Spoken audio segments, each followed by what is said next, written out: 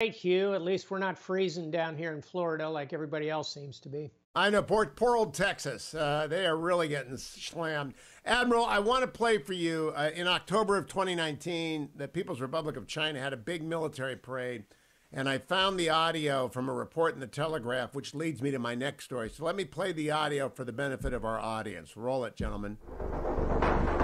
China has showed off some of the most advanced weaponry in the world with a huge military parade in Beijing. In a full display of power for its rivals, they've unveiled a new range of high-tech military weapons for the very first time. One of those is this intercontinental ballistic missile. It can carry up to 10 nuclear warheads and can reach the United States in as little as 30 minutes. With a range of 9,000 miles, it can fly further than any other nuclear missile in the world. Overhead, a new strategic bomber designed to project power far into the Pacific Ocean, and China's first stealth jet fighters. But the showstoppers were the weapons of the future. There was the Sharp Sword combat drone, an unmanned aerial combat vehicle that could make piloted strike fighters obsolete. This supersonic reconnaissance drone, designed to locate American aircraft carriers far out in the Pacific Ocean. And a hypersonic missile, a sleek dart that flies at more than 5 times the speed of sound, so fast it can penetrate all existing missile defenses used by the West. So, Admiral, that is very scary. That's the offensive capability, and this morning's Financial Times has a headline, China targets rare earth exports curbs to hobble U.S. defense industry. They make 80% of the global supply of 17 rare earth minerals. We use them in the production of F-35s. So they're producing offensive capability, and now they're going after our capability. Your conclusions? You haven't even mentioned or shown the most dangerous thing of all.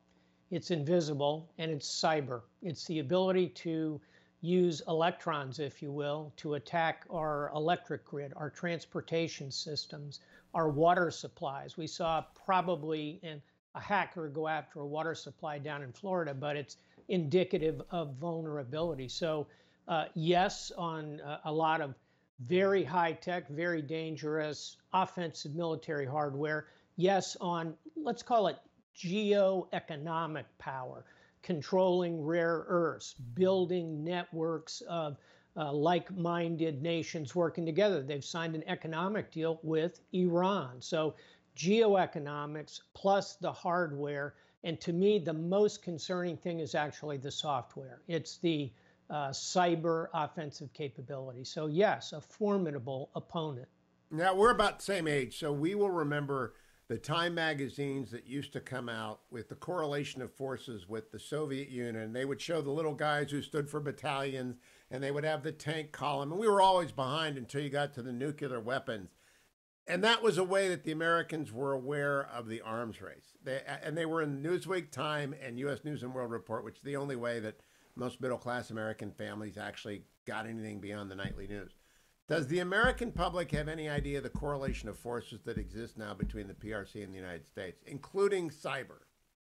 I think there is a sort of a dawning awareness of it. And I base that, like you, Hugh, I do a lot of speaking around the country, currently all virtual. But I base it on the questions I get, which are reasonably sophisticated, look hard at those kinds of concerns that we ought to have. I think there's a dawning awareness. Hey, if you want to think about from, the 60s and 70s when we were kids, the other thing is the box game called Risk, right? This is a game where you built a coalition of nations. You kind of work to get allies. You work to surround your opponents because geography has an immutable quality to it. The point of the game of Risk is build up your alliances. I think that's the best prescription as we deal with this increasing juggernaut coming from China. Get the Europeans with us. Build up the Japanese military capability, the Australians, the South Koreans, the Singaporeans. Create coalitions that are credible. That's what creates deterrence. That's the only thing, in my view, that's really going to slow down China. Now, Admiral, coming up after you is Congressman Michael Waltz, Green Beret out of Florida. He may, in fact, represent you in Florida. I'm not sure if his district gets up to Jacksonville. Maybe he's a little bit to your south. He has Daytona Beach.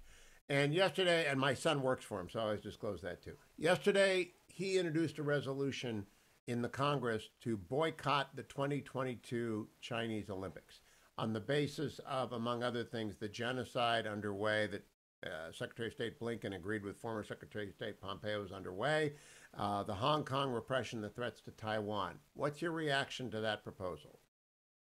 I think it is an open question. And here's how I would go at it. First of all, let's look at the history of boycotts. Last time we did that, we, the U.S., boycotted the Olympics over the Soviet invasion of Afghanistan. At the end of the day, it didn't change policy one iota. It penalized our athletes. We didn't build that coalition and work together. So I think it's premature, certainly, to talk about a boycott.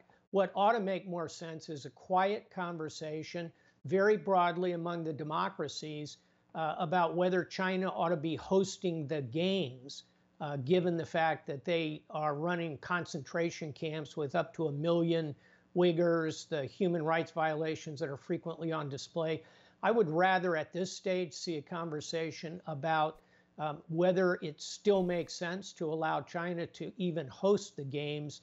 That would open the path for the IOC to walk it back, choose a new location. I think that doesn't penalize our side, if you will, but it penalizes China appropriately. So let me close with one other thought. There's still time for China to change behavior here. So if part of what the congressman is proposing, by the way, he's not my congressman. I have a different one a little bit north, as you mentioned, but I know him and follow him. I think that it would be a better thing to do to start those conversations without defining exactly what we're going to do, create some uncertainty in the mind of China. That might change their behavior. No, I'll ask him about that afterwards. But the chicken and the egg, Senator Rick Scott, who is your senator, introduced to move the Olympics, and it got no traction. So waltz up the ante, I think, and I'll find out from him after the break, in order to bring leverage to bear on the IOC. Now, the IOC actually moved the Japan Olympics back a year because of the virus. So they have the ability to do that. They could also move the Winter Olympics back a year and actually then allow for some separation between winter and summer games and get to Salt Lake City or get to a European neutral, get to Switzerland someplace to hold the games. That isn't the PRC. That is the best thing to do. And then China would be upset with the world, but they'd be upset with the world upon whom they visited this pandemic. Do you think there's any way the IOC does that without the United States leading with a boycott? I think there's little chance the IOC would do it without not only the United States, but a concerted strategy that brought together the United States, the NATO team, our democratic allies. I think it's a big, complicated diplomatic question. I'm certain that the Biden administration will explore that. Let's face it, they have been more vocal and anti-China concerning human rights than anything else, and that's your best hook to get other nations involved in this. So I think it's important that we look at all the options, and I commend the congressman for surfacing the conversation in the halls of Congress and Senator Scott as well. But I'm more build an alliance and try and get the IOC to move than I am simply announcing the U.S. is going to boycott the games. That could leave us hanging out there roughly as it did in 1980. Last question. Does boycott help amplify what I began on, awareness of military parades, rare earth boycotts, cyber threats? Because again, I'm a little less optimistic than you are about whether or not Americans are as aware as they were in the 50s and 60s of the Soviet threat. I think it does. And conversations about prosaic things that actually impact Americans tend to get Americans' attention.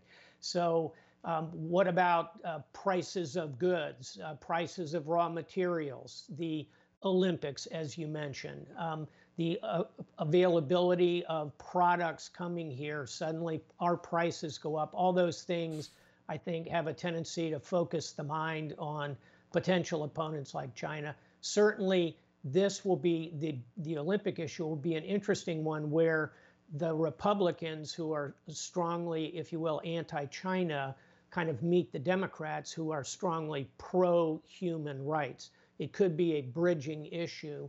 And I think that would get some traction with the American public across that political spectrum, Hugh. Admiral James Stavridis, you can find him through Washington Speakers Bureau or at Stavridis.com. Is it Admiral Stav or is it Stavridis.com, Admiral? AdmiralStav.com.